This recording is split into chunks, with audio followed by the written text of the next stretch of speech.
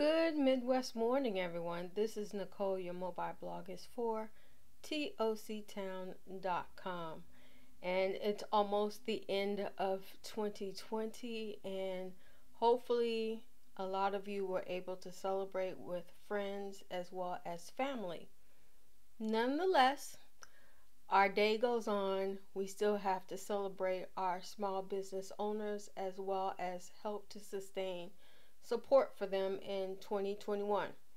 So I mentioned a post maybe around the first or second week of November of different things I've already had a hold of, throughout the years. I've accumulated a lot of planners, digital devices, as well as different forms that I already have online as well as on site.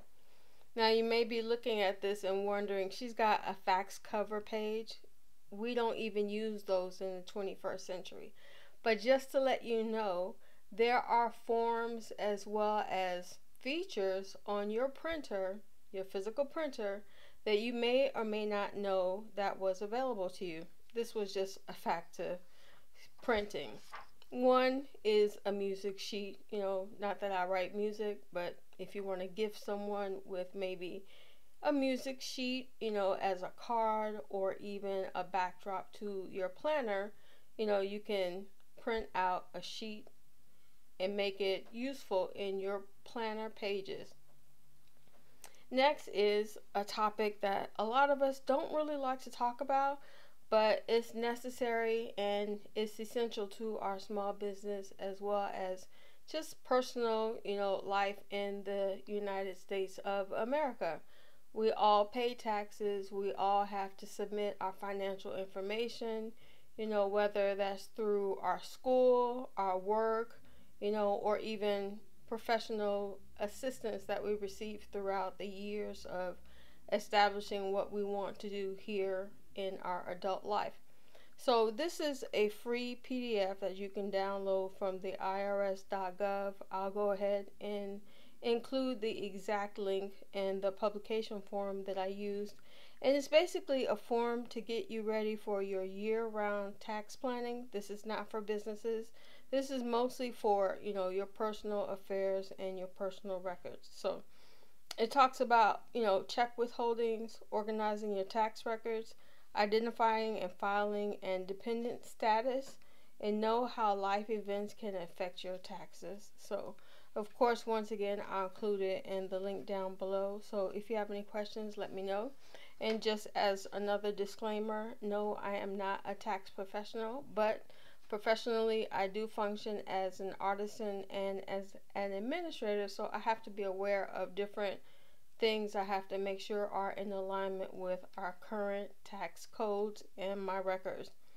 Okay, next is a checklist which you can create on your own. What you still need to look for. You need to look for your social security number, your EIN number, which forms you have to have. Most of you probably receive the economic income payment, so that's a 1444 if I remember correctly. Go ahead and check the forms. Always go to irs.gov. Just don't take my word for it for your particular situation.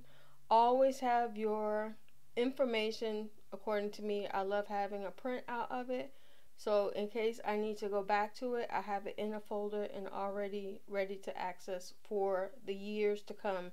And now they're recommending that you keep at least 3 years of your tax records on site, or at least accessible to you. So you don't want to play games with your tax information. And on the back, I printed a cute graph page, which I didn't know you could do. And of course, if you know me, you've been following my channel, these spaces are, a little bit too small for me, but I'll definitely do something, cute and practical in order to make sure I can find this information again. And last but not least, I printed out a calendar that's actually, let me turn it this way, portrait. And it's a week at a glance, which a lot of us love the fact that Saturday and Sunday run together, but most likely if you work a 9 to 5, position, or even telecommute, then you would definitely know that Monday through Friday is your work week, and then the weekends are off time. And I don't know if you can see this, but this is like a notebook sheet of paper. So let's say I write down, an ideal schedule. Then on the back, I can go into more details if I need some more space. And the last little fun fact is, guess what? My printer actually goes to January, let me turn it this way, January 2400. So actually, it moves up to the 25th century. And it actually starts on a Saturday. Woohoo! So that's one solution. Let's say you are participating in NaNoWriMo and you want to create a fictional type of genre book in your 50,000 words search, then I recommend printing out, the 2400 calendar, 25th century, you know, agenda, just to keep yourself on track and knowing what date falls on what day. Alrighty, that's all that I have for you today. If you have any questions, of course, leave them down in the comment section down below. I'm Nicole. Your mobile blog is for toctown.com. I'll be posting more tips, tools, and techniques that you may find essential to your small business as a solopreneur. As always, let me know what questions you may have. I'll always research it out. Just as a disclaimer, if I do know a professional who is more equipped in answering your question, I can recommend that person to you. It will be a human being and not an app. So let's keep this economy growing and going strong. I pray you have a great Thanksgiving and are able to support and sustain another small business, a mom pop shop. Until we meet online or face to face, be blessed.